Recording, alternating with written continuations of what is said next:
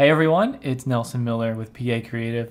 This week's video and tutorial is a little different. I'm explaining in this video why there are so many bugs that happen in WordPress or in Divi or in our plugins or in that plugin or anything.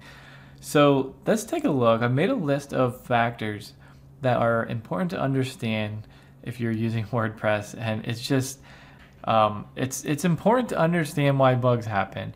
Many times, when you're contacting support or you're working with a developer, you can get frustrated, or it can seem like, what's going on? Why are there always bugs? Why is there a new bug? What are these updates for? All these things, right? So let's understand it, and you can understand it. It's very simple, but it's simple. The answer is simple, but this simple answer is that it's complex. It's because there are literally millions, and that may be a low number, there could be billions of scenarios that can happen only on your website that are not happening on my website. If I have one thing different, that changes everything. So I would have to have an exact clone of your site, but there are no websites that are exact clones. But there are millions of variables, things with hosting and the servers and WordPress and versions of plugins, and there's just so much. Okay, now there's one thing that I need to address. I've seen people comment about elegant themes. I'm a Divi creator here, so we're talking about Divi. I've seen people say things like they don't test their updates, or we as users are basically their beta testers. Those statements are ridiculous. They're super naive. They're just ignorant. I'm just going to put it bluntly.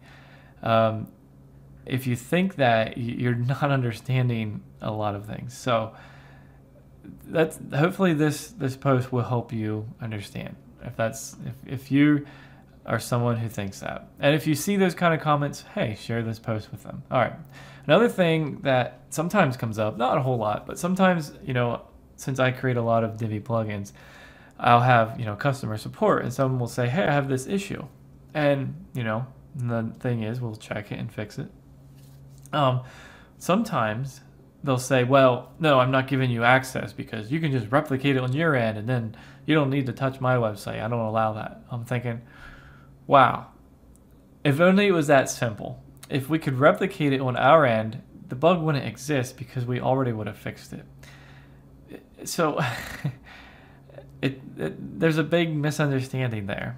I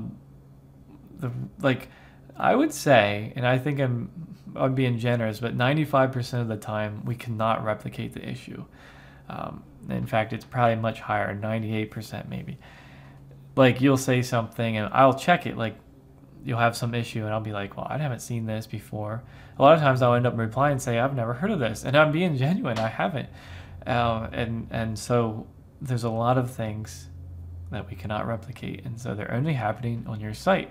If you're wondering how that could be, let's continue. Here's 19 factors that I wrote. Plugin compatibility.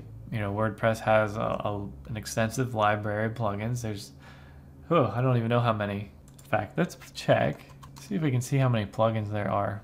Does it tell us? Oh, here we go. Browse 59,651 free plugins. Now this is free plugins. Almost 60,000. Now that's just the free plugins. A lot of these have a paid version, or a lot of them are only paid. We could be talking 100,000 different plugins in the world for WordPress. Right there, take every one of those plugins if it's installed, and think of the many times it could be installed. Let's say you had 60,000 of them installed, and then you take one out, then you take another out and put the other one in.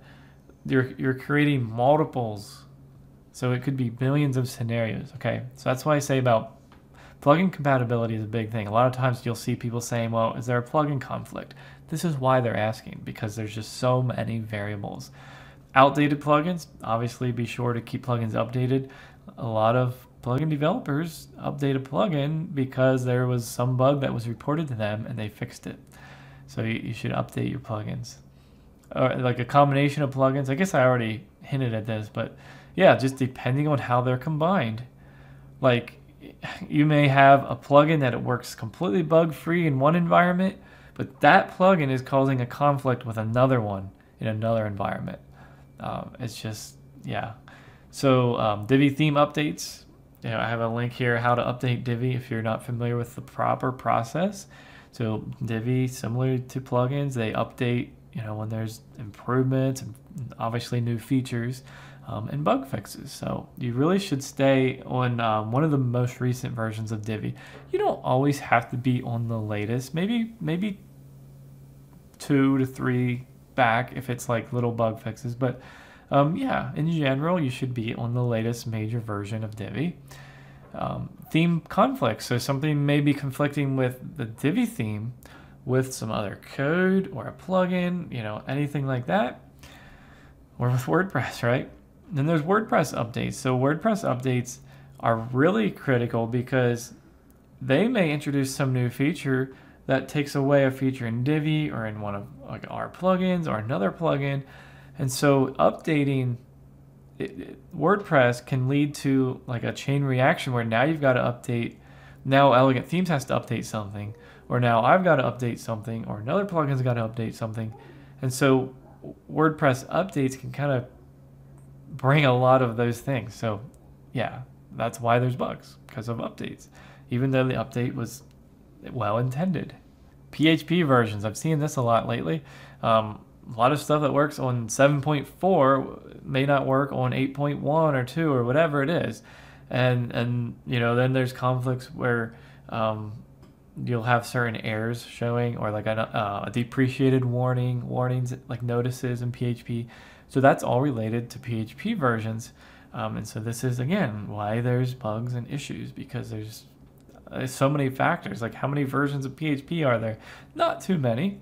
Think about, if you have version 7.4 with another plugin, but that plugin was updated for 8.0, and so one of the plugins was updated for 8.2, and so now you've got all these like discrepancies. And so again, these are things that lead to bugs. Custom code, you may have jQuery or CSS or PHP added somewhere, or a developer or somebody you worked with may have added code, and that may be conflicting with any of the other things. Okay. Your hosting server. So some servers just are not up to par. Should I say a lot or not? A lot or not. Be sure to check out this link. I recommended hosting providers for Divi. If you do not have a good enough host, you're going to have a lot of problems. And so you may try to blame it on a plugin or on Divi or on whatever. And it's really the host's fault. It's just not good enough.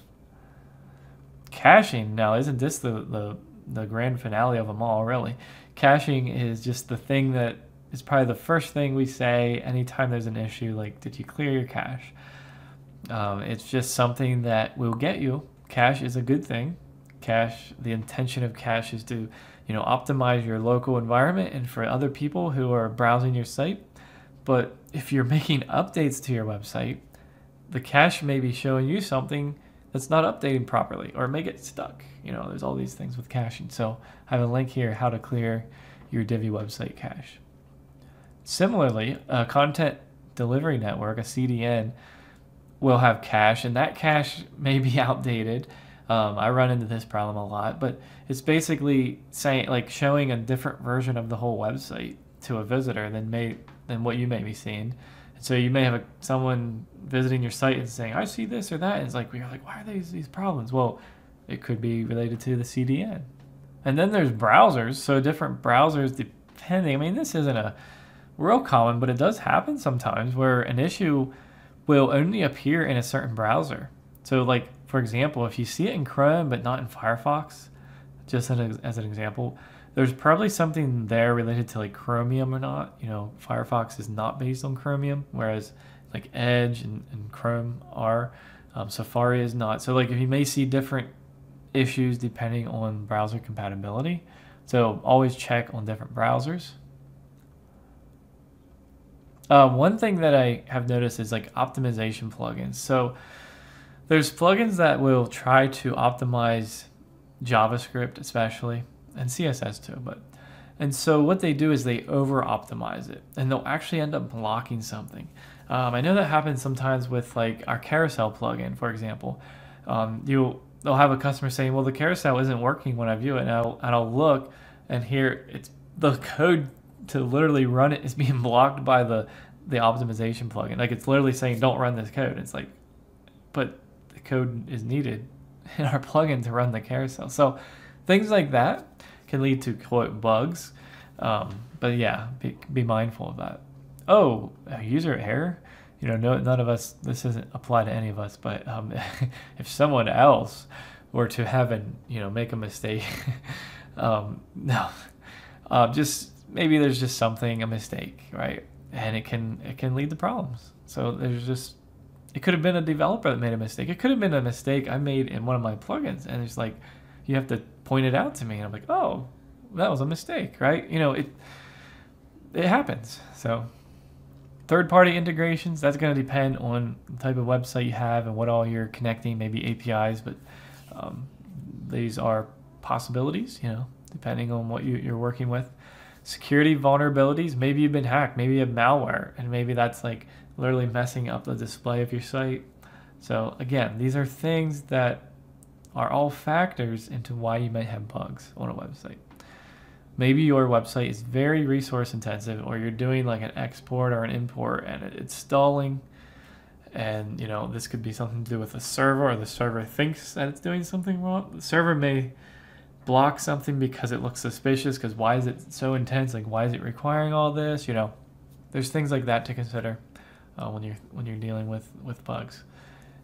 Complex workflows, like, you know, for example, when someone purchases a product on my website, it ends up, it's creating a new user, it's registering them in WordPress, it's also fulfilling the order details, it's doing a lot of things. There's a whole lot of things that take place when you purchase a product and check out, and then there's the payment processing as well. So yeah, there's just complex workflows, and there can be problems in that. And then there's like external attacks, which that's mostly related to like the security vulnerabilities. But if you have like let's say you're trying to load your site and it's not loading, it could be faced with a DDoS attack, and that's just something that a CDN like Cloudflare could block for you, or a security plugin. So anyway, this is just a list of things. I do have this source that I recommend to anyone, How to Fix Divi. Kind of goes over a lot of these things, like common things. And then I have other troubleshooting guides. In fact, let's take a look. So here is like the troubleshooting category of my tutorials. So you like fixing code errors, console errors, the save has failed issue, that's a big one. Why am I missing a style sheet? You know, clearing cache, images not working, version rollback, how to fix this issue. Like, you know, a whole bunch of issues here that I have tutorials about. All right, so anyway, hope that answers the question. Anytime someone comes to me and complains about a bug, I'm going to send them a link to this. So, or maybe I'll post this on Facebook. If I see people complaining about Divi, and it just kind of gets annoying because it shows a lack of understanding. But hopefully this can provide some information and create more awareness and understanding that there are a lot of factors, millions and probably billions of factors that may only be affecting you. And that's the whole point of this, just to get that message across that, you know, there's just a lot going on. And these are things that we keep in mind when we're troubleshooting. Like, there's so many things related to support that you do to troubleshoot issues. So these are all related things to help you understand maybe what someone like me would go through if you have a problem with one of our plugins or with an Elegant Theme support agent, what they would think through when you have an issue. Like, these are all things to consider. It probably is not an issue with Divi. It's probably one of these things. So it's just something to keep in mind. So hope you enjoyed this. We normally do actual tutorials, so hope you like that. Check our other content, and we'll see you all in the next video.